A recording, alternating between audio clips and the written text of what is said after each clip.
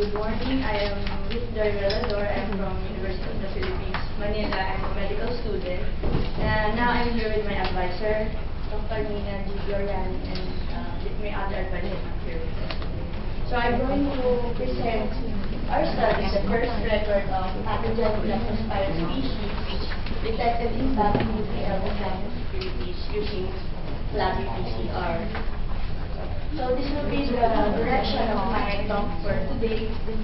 Starts with the background and then the research question, objectives, methodology, cases, and the conclusion. And for the background, so we all know that leptospirosis is a re-emerging zoonotic disease caused by the spirochete bacteria Leptospira species.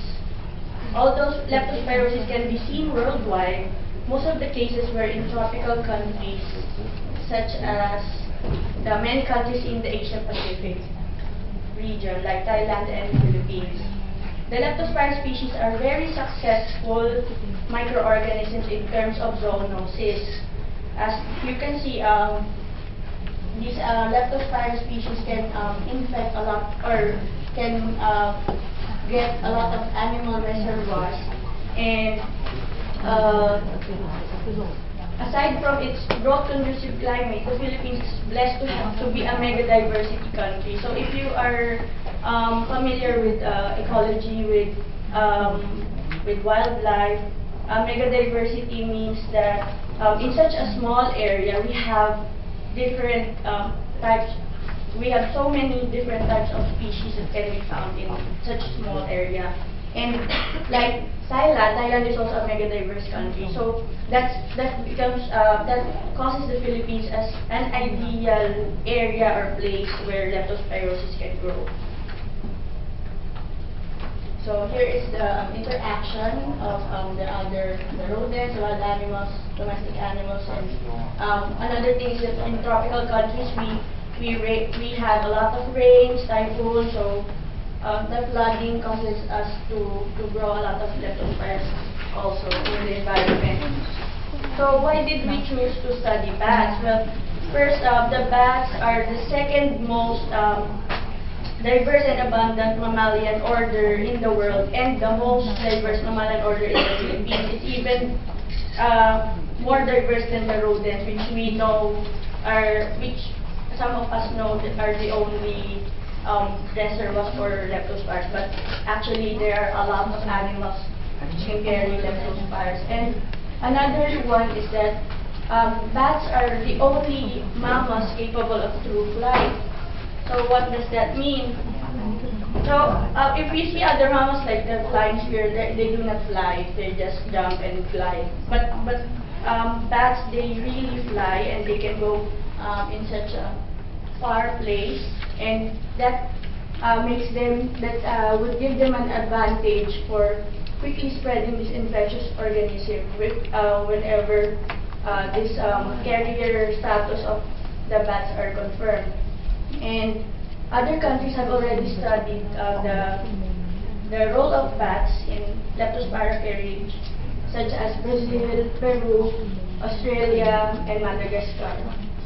And this is the first study to look at the carrier status of bats in the Philippines. So we are proud to start this study in the Philippines. And hopefully others will be encouraged to study more about this.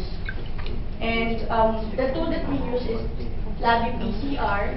So Flab PCR is a very good tool to detect pathogenic Leptospira species in urine and other animal samples, because they are Flab gene amplification is very specific for pathogenic Leptospira only.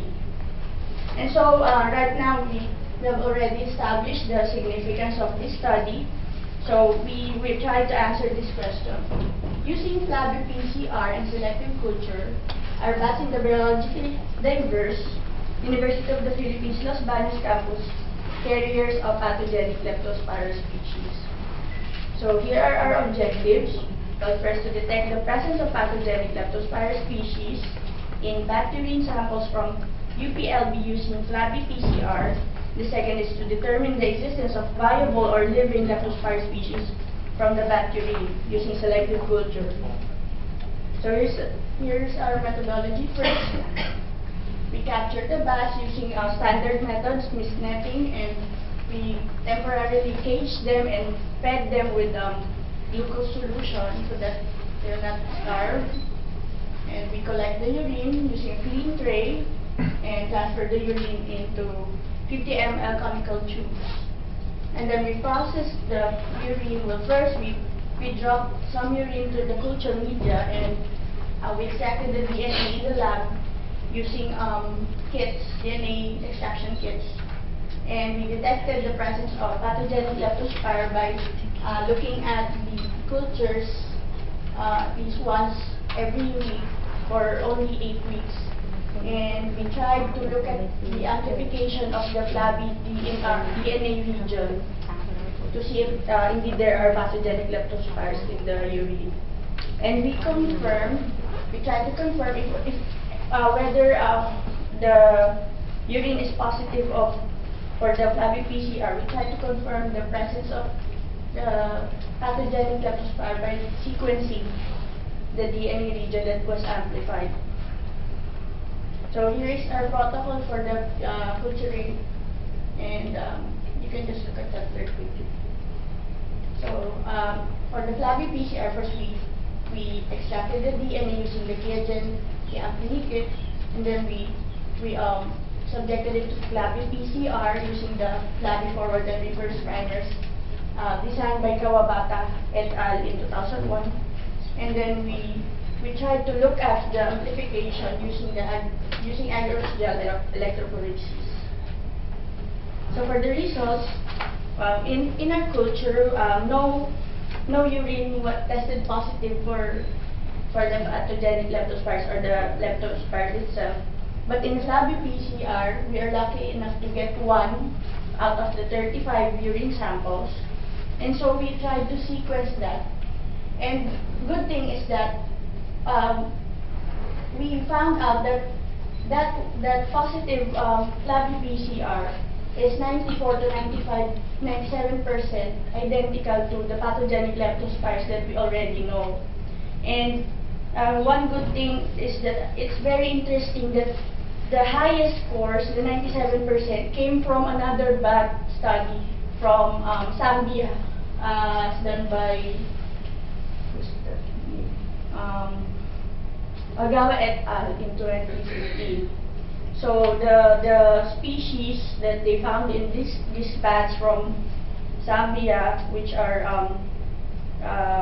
straw-colored fruit bats, are the Leptospira tertiary strain, Moskva B, and 322C strains. So here is the agarose gel, which you can see. Yeah, it's so faint, but you can see there that there is a band which closely has the same size as our positive control. So that means it's positive for the flabby PCR. And this is a bat that tested positive. So this bat has a very interesting story because this is a juvenile bat. This is a juvenile fruit bat, or Cetus amplexicaudatus. And in another study I think it's in the Union of Comoros, there is a relative bat, Rosetus also, that tested positive for lepto, pathogenic leptospira. So we can take a lot of things to study next, but of course this is a preliminary study, but it has a lot of promise already. And for the conclusion, so the negative cultures from bat urine does not mean that Philippine bats cannot be carriers of live pathogenic Leptospira species in their urine. But because of this study has only such a small size, recommend that we increase the size into a statistically significant, or the recommended sample size. And we also need to optimize the culture techniques because the bat urine are very acidic. It has a different type of characteristics, and although it is acidic, we cannot say that it cannot grow there, because in the environment when you shed the urine, it is possible that they can dilute the urine there so it can grow in the environment and transfer to other animals.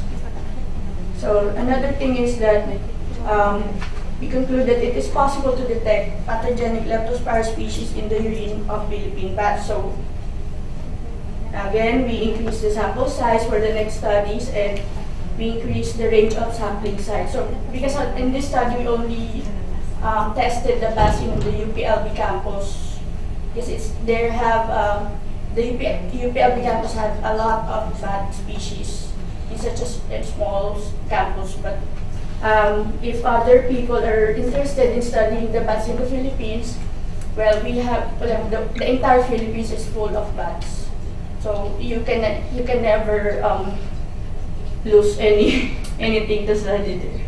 So we'd like to thank my advisor, Dr. Glorianiand, my co-advisor, Dr. Professor Phillip, the Lepton Laboratory, the University of the Philippines, Manila, the Museum of Natural History, PCHRD, and the USD in the Philippines, which funded my study. Thank you.